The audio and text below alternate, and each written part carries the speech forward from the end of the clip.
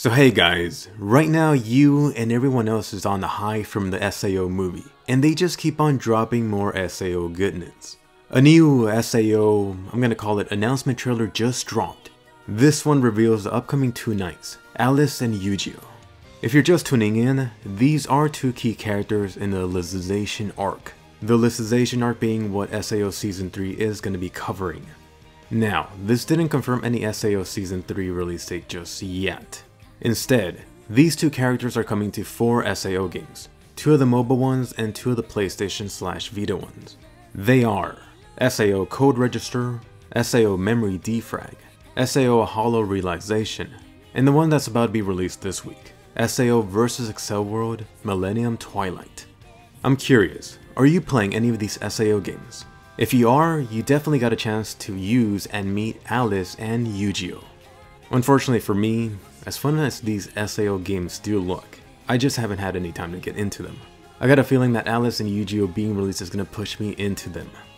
So anyway, why is this so important?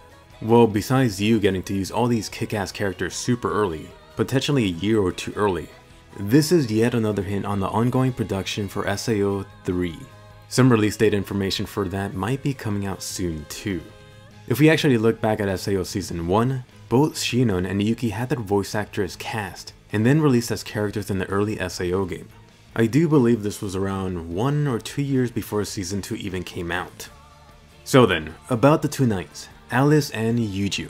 I'm sure their appearances in game will give you some info about them, probably even a profile, so I'm not gonna get into spoilers about them here.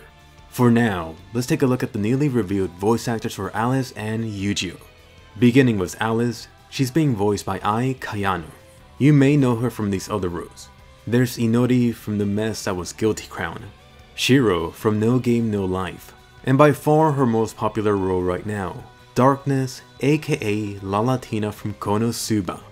So pretty appropriate, she's playing another blonde knight. This time it's definitely going to be more serious. I was really just starting to worry that she might sound too much like Darkness. We did get a few lines from her in the trailer.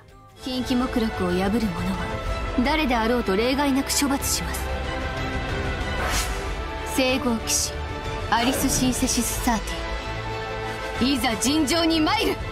after hearing that, I'm really glad we got some lines from her as Alice. Otherwise, I'd be worrying for a while that she would be sounding too much like Darkness. On the other hand, I definitely don't think any of these characters sounded similar. Her voice actor's eye definitely has some range. And after hearing Alice in just those couple of lines, that voice definitely suits her character. Now for Eugeo. He's being voiced by Nobunaga Shimazaki. You might know him as Haruka from Free, Suguhito from Kiznivers, or maybe the currently airing Mugi from Kozu no Honkai. The trailer also included a few lines from Eugeo. Stay cool, dare? Sake, aobara! I don't know about you, but I'm honestly not too familiar with most of Eugeo's roles that well, which seems pretty perfect for this new SAO 3 project. I'm sure he's gonna end up making something special for Eugeo's character.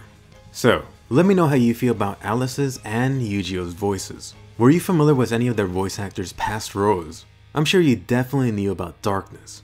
Also, are you playing any of these 4 SAO games? The 2 PS Vita ones are on my list to play, but do you think any of the other 2 are any good? Please be sure to give a thumbs up to this SAO video and subscribe, especially if you're an SAO fan. There's new anime videos every week, you definitely don't want to miss any. Take a look at some of the recent ones and I'll see you later.